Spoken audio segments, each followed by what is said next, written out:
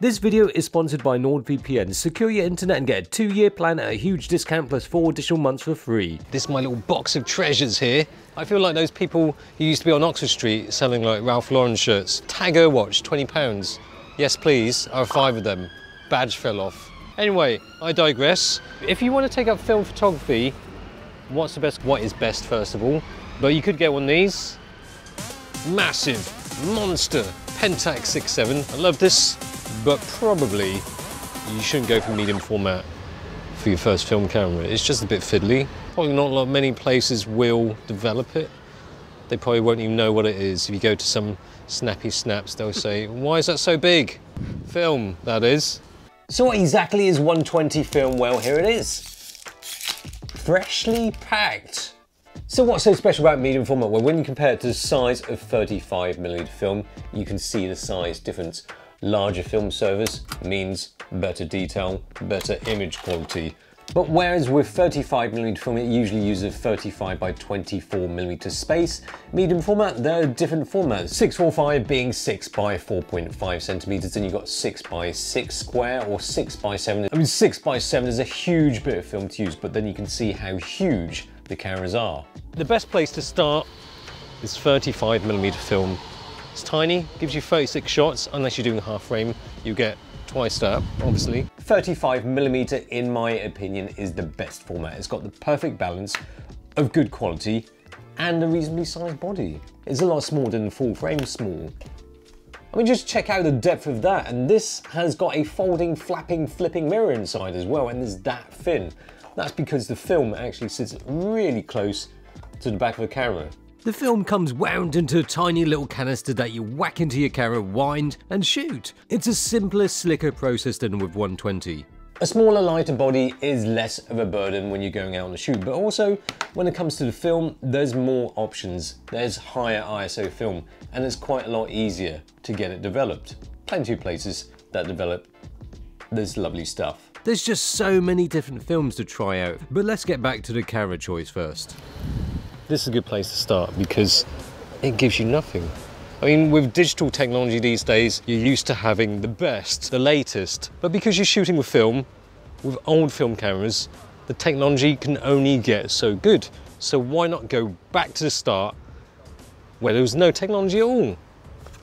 It's a manual film camera, it's all mechanical.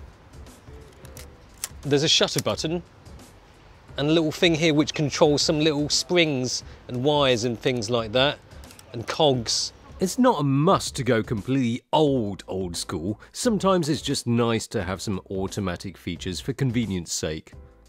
I do think SLR's single lens reflex are great for first cameras. It uses mirrors and stuff to reflect the image coming through the lens up into the viewfinder, so what you see is exactly what you'll get on film. Unless you have cataracts or you forgot to put your glasses on. Well, one problem with an all-mechanical camera is that the shutter speed only goes so fast. This is 1/1000th of a second, which is quite slow when you compare it to a digital camera. But perhaps a big issue with some of these older mechanical cameras is that they don't have light meters. And unless you've learned the Sunny 16 rule, then I think it's a very good idea to get light meters so you know what settings to use on your camera to get the perfect exposure. Now, as I mentioned before, you can either get a Voigtlander or you can use some iPhone apps. But if you want to shoot on things like slide film, then you definitely need a light meter to nail that exposure. Because slide films, although they provide lush colours, they're a bit fussier when it comes to exposure. They have a poorer exposure latitude when compared to negative film. Sure, the colours aren't as lush, but you can get them developed practically anyway. You can even do it yourself a lot easier than with slide film. It's cheaper to develop and you can get the exposures quite wrong and it can still be fixed in the developing process. When starting out in film photography, it's a good idea to use negative film first. It just makes it a little bit easier to get results that you'll be pleased with. But the point is, it's very useful to have a light meter, whether you have an add-on accessory like the Voigtlander or you have one built into your camera. There's also the option of a handheld light meter, but walking around the street holding what appears to be an aircon remote with a ping pong ball on the end of it up in the air is a bit clunky, if not a bit silly. You're better off with something a bit more discreet like this Voigtlander VC meter, or the slicker solution is to buy a camera with a light meter built in. No electronics, just mechanics. You won't think, oh, is it full frame? Has it got lots of megapixels? No, no pixels at all. It shoots the same film as a really expensive Leica camera. So that's all that matters. it has a little curtain that opens, closes, lets the light in. It really is up to you. You might prefer something with a fast autofocus and some sort of a burst rate. I mean, it wasn't all that long ago that they're still making pro level cameras like this, the Canon EOS 1V, where you can take 10 film frames per second. There's one film camera that will make you feel poorer every time you rattle off a whole load of bursts. And the great thing is that you can get all of this pro level film camera goodness like this for not very much at all. But with film, you really do need to think of it as a bit overkill. But as cool as high-performing film camera is, you really have to think about what it is you're photographing.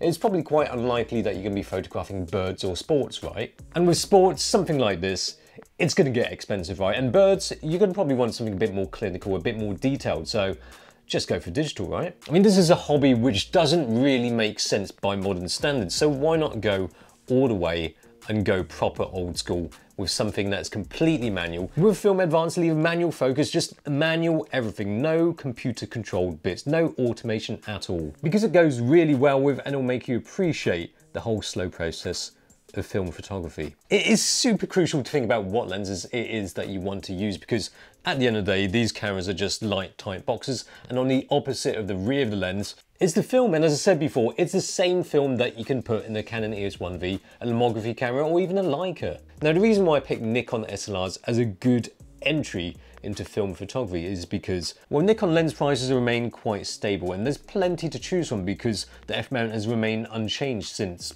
forever. There are decades upon decades of Nikon glass to choose from, and perhaps that is why prices have remained stable, unlike, say, Canon FD lenses, which have been steadily increasing in price over the years. And there's so many bargains on, say, Fleabay that you don't have to spend too much to get you a camera that will allow you to use some interesting lenses like this. This came at a time when Pentax was actually quite good. This is an M42 screw mount. It's a fiddly bugger. It's not the quickest process to mount and unmount your lens, but you know, that's why they can be had for such bargains. And it's not just Pentax lenses that are available. You can get Fujinons and some cheap Russian lenses, and you do get what you pay for. My Russian lens fell apart. But you know, on the other hand, life's too short, so why not go on a huge, massive splurge fest? But you know, as I'm kind, here's a suggestion on how to splash the cash in a moderate way. This is probably one of the best Leicas you can get, and probably one of the most affordable because not many people want it. It's not that ugly. I mean, if you can get over the way it looks, in fact, not just get over it, you can really appreciate it. It might not have the classic good looks, but there's something about it. There's something quite masculine and brick-like. If you can appreciate how cool a brick looks, then you'll like the way this looks. And I've got the Gerd Bollinger edition here, a very famous German. That might look like it's some owner's name, some German fella who just engraved his name in, but no, it's not. That's a limited edition. One of one. The battery here, which goes in here, that was a Mercury battery. Don't want to use that, just in case you swallow it. It could be quite dangerous, yeah? So it's a little bit different in that, you know, with the other Leicas, you'd have a little bit of space here, so your face isn't completely covered, but here it sticks out just that little bit more. You can see that when you look at the flap, it's off center. With the other Leicas, the M3s, it's right in the center, and it'd be like that. I mean, originally you probably wouldn't use this light meter. It's got a built-in light meter with it. M2, M3 didn't have a light meter built in. M4, M4P, M42, no light meter. M5 was actually the first Leica M to have a built-in light meter. So this was quite revolutionary. Then you had M6, which is quite a practical M body, but there's just too bloody many of them. They've got the Highland King edition, they've got lots of limited editions, lots of stupid limited editions. That's kind of when things went a bit crazy. And then the M7, you've got TTL metering. I think you've got aperture priority exposure, and an MP. But they're kind of a different price level. This can be had for super cheap. I got this for about £500. And if you compare that to some of the other bodies like the M3, which is considered a classic, that was probably going to stretch to about £800, £900, depending on how clean, how nice condition is. It's pretty good if you think about it. 500 quid. If you want a Leica that is practical, not just take photos of yourself in the mirror with, the M5 is fantastic value for money for a Leica. But really don't just go splurging all your cash on the most expensive Leica body you can find and realise that you can't afford or don't want to spend your money on some lovely Leica glass, because that really is more than 50% of the reason of shooting Leica. The M5 came with either two-way or three-way strap mounting system. This one's two-way, which I think is a lot cleaner. Three-way, you've got another strap mount here. But this one's pretty cool, it's quite unique. You put it around your neck like this, instead of having it mounted this way. Not much difference, but you know, just a bit more unique, isn't it? Nice little necklace, that's a sneaky camera. You just tuck it in like that. Of course, it's not very sneaky, because, as I said, it looks like you're pregnant with a camera. If you're going to go for rangefinders, you might as well get a Leica, because you're going to lust after one anyway. But if you have to keep the budget low, then get the Canon 7. That is a fine, fine choice. Just in case you're wondering what a rangefinder is, an SLR uses mirrors and stuff to let you look through the viewfinder and see through the lens. Thus, you see exactly what you're going to get. A rangefinder uses a separate window, which some might say is a friendlier way of taking photos because you can see the photographer's eyes, so therefore it's probably good for street photography or something. But bear in mind that when the subject gets close, it becomes less accurate for framing. Okay, film compact cameras. Every film photographer should have a compact camera. Even if you've got fancy cameras, bigger format cameras, it's nice to have one of these tucked away in your pocket. It's full frame and it fits in your pocket. The point of a film compact camera is that you don't need to think too much about settings. You just point and you shoot. And there are plenty of options for different budgets, from say a Canon Top Twin or Olympus XA to some more expensive offerings, some premium compact cameras that have kept premium price tags mainly due to their celebrity fan base. Think Kendall Jenner, that's the tall one, not the shorter one that does, what does she do? Don't actually know. Or rappers, not the people who package presents, and other celebs, but my choice would be the GR1, mainly because it's not popular with celebrities. It's small, it's lightweight, it was used by Dido Moriyama before he started using crap digital compact cameras. Sharp lens, fits in the palm of your hand, and quick and easy to use. There you are. But yeah, there are just so many fantastic film cameras to choose from. Enjoy hunting for one, but most importantly, don't overthink it. You know, don't think, is this sharper than that? Does this have better autofocus than that?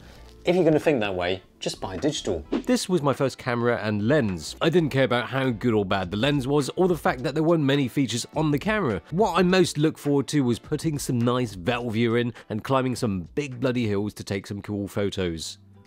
Buying the best film camera is different to how you buy the best digital camera, where it's all about figuring out which camera produces the best, sharpest image, which one focuses quicker, shoots more shots per second, and takes high-res video without overheating.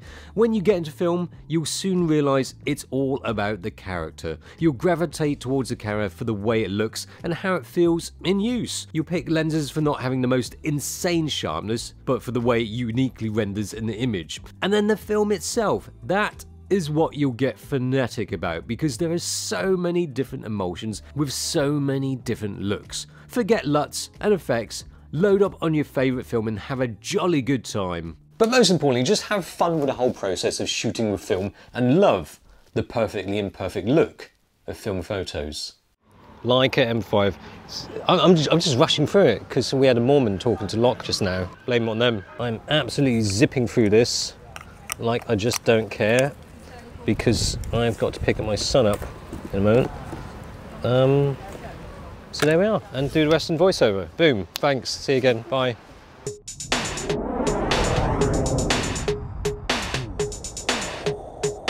Buy new Old School Photography, 100 Things You Must Know to Take Fantastic Film Photos by Kai Wong.